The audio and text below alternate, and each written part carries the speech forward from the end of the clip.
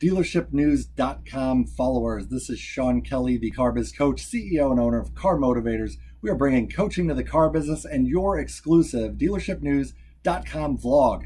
Now, today's vlog is all about employee turnover likelihood.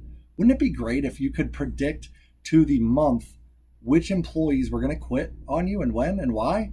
And you could actually prevent it from happening by turning it around and knowing exactly what you could do to keep them on your team longer and get them more motivated and help them achieve greater success for your dealership?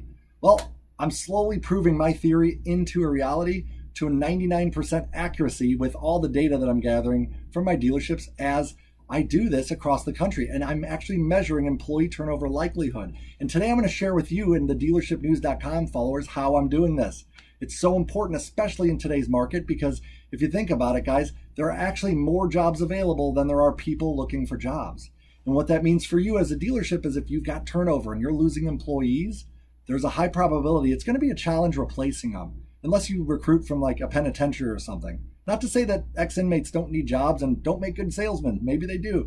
But my point, guys, is that you want to retain your employees. Why? Because employee retention equals customer retention and a lot less headaches for your managers. I mean, Lord knows, I don't know what manager likes recruiting, retraining, rehiring, recruiting, rehiring, retraining over and over and over like Groundhog's Day. No one does, right? So if you can retain your employees, that's going to free you up as a sales manager or sales leader to do more activities that help you generate the results you want. All right, so let's talk about how we can measure turnover likelihood and then prevent losing these employees from, in the first place. All right, so here's my theory on turnover likelihood. First off, looking at what keeps an employee on your team. I think there's two factors. Really, it's that simple. Two factors keep your employee on the team. All right, imagine the x-axis, and the x-axis, my friends, is employee motivation needs. Now, there's 10 of these.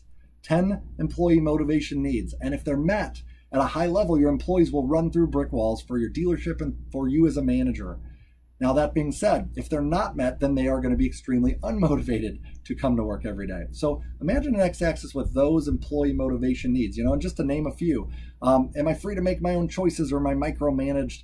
Do they listen to my ideas, or again, am I micromanaged? Am I more than a number to my company, or am I just a freaking number and they'll just brush me off like yesterday's news if I don't produce results, right? Am I being recognized for a job well done? Do I have a leader to model after, someone who cares, has character, competence, is good at what they do, and coaches me? Also, is work fun? Is coming to work fun every day? So those are just a few of them, but of the 10 needs, right, the higher up they're met, the more motivated your employees are. Now, I want you to imagine a y-axis, okay? Now, the y-axis is all about success perception. And what I mean by that, now, remember, I was in psychological operations in the Army. So perception is reality. If you have an employee that perceives that they are not making enough money and they could go somewhere else and do just as well or even better, all right, then their chances of them quitting your dealership are much higher, okay?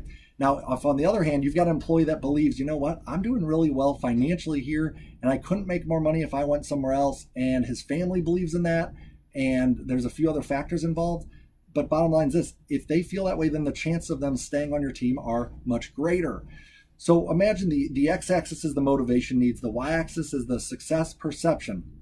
Now I want to share with you when you ask the right questions, and I've got about 40 to 50 questions that I can ask someone and tell you if they're going to quit within the next 30 to 60 days, 90 to 120 days, or if they're going to stay on your team long term and they're not even thinking about leaving.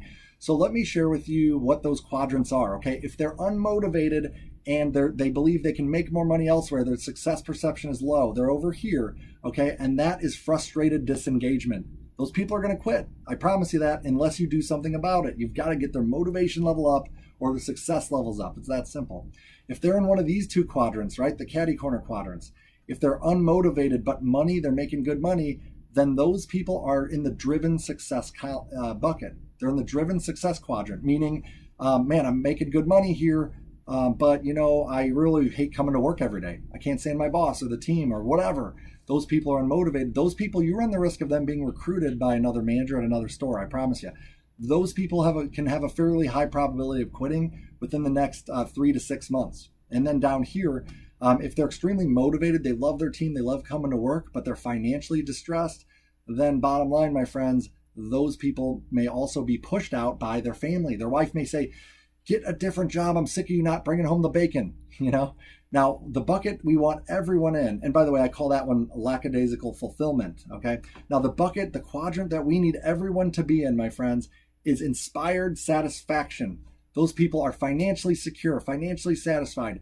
They're not worrying about money. Their family is happy with the level of success they're achieving, and they're extremely motivated and enjoy coming to work every day. Those people are going to stick with you a long time, my friends. That bucket is where you need to move your employees. So I challenge you to find out how motivated they are, find out what their success perception is, and if it's low, if motivation's low, if success perception's low, you've got to figure out a way to get them into the inspired satisfaction quadrant. Okay, my friends, and if you do that, they'll stay on your team longer, and you won't have to go fishing for the next random employee that probably isn't going to make it anyway. All right, so hopefully these tips have helped you guys. This is Sean Kelley, the CEO of Car Motivators. Again, we are coaching the car business and bringing you the dealershipnews.com exclusive vlog. Have a great rest of your October. Knock it out of the park, my friends. This is Sean Kelley, out.